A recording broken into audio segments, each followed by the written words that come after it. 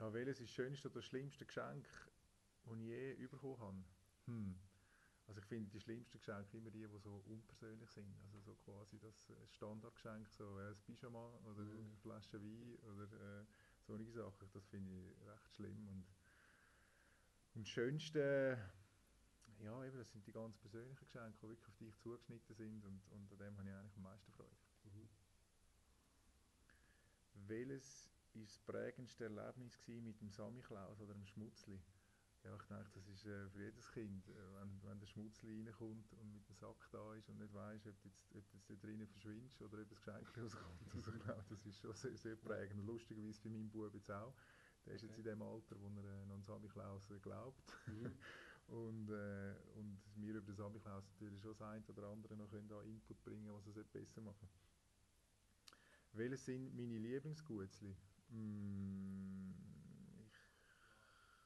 ich glaube, Mailänderli. Okay. Wie viel Geld gebe ich für Geschenke aus? Ich glaube schon relativ viel. Ich finde Geschenke eigentlich auch recht wichtig, aber es muss Mhm. nicht unbedingt für Weihnachten sein. Ich bin eigentlich eher dafür, dass man auch über das Jahr hinweg mal das ein oder andere Geschenk macht. Aber wir haben zum Beispiel auch Weihnachten, haben wir das ganz klar auch geregelt, dass wir quasi wie wichteln. Also Okay. wir ziehen, wer ein Geschenk bekommt, nicht, dass wir da gegenseitig uns allen ein Geschenk verteilen. Wie oft stehen Sie während der Festtage auf die Waage? Grundsätzlich, seit ich aufgehört habe, Volleyball spielen eigentlich gar nicht mehr.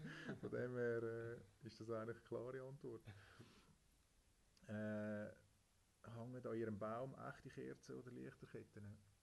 Seit ich verheiratet bin und eine Familie habe, ist es so, dass ich eigentlich echte Kerzen aufhängen sollte. Okay. Aber weil es natürlich bequemer ist, mit Lichterketten das zu machen Mhm. und gerade mit Kind ist es schon so, dass man natürlich die Lichterkette braucht. Das ist ein Ja. bisschen gefährlich mit Ja, echten das ist so. Kerzen. Was ist Ihr Last-Minute-Notfallgeschenk? Habe ich mir noch nie überlegt, aber ich glaube, da hast du recht viel Auswahl so in den Pronto-Shops oder Mhm. Tankstellen. Das ist so, ja. Habe ich jetzt noch nicht überlegt. Müsste mir vielleicht mal noch Gedanken machen. Okay. Was darf an oder unter Ihrem Weihnachtsbaum auf keinen Fall fehlen? Hm, ja, natürlich Geschenke.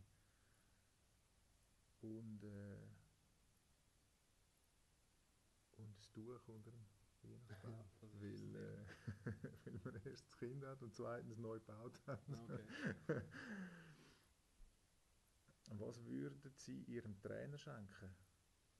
Ja, das, ich glaube, ein Diktionär Deutsch-Englisch.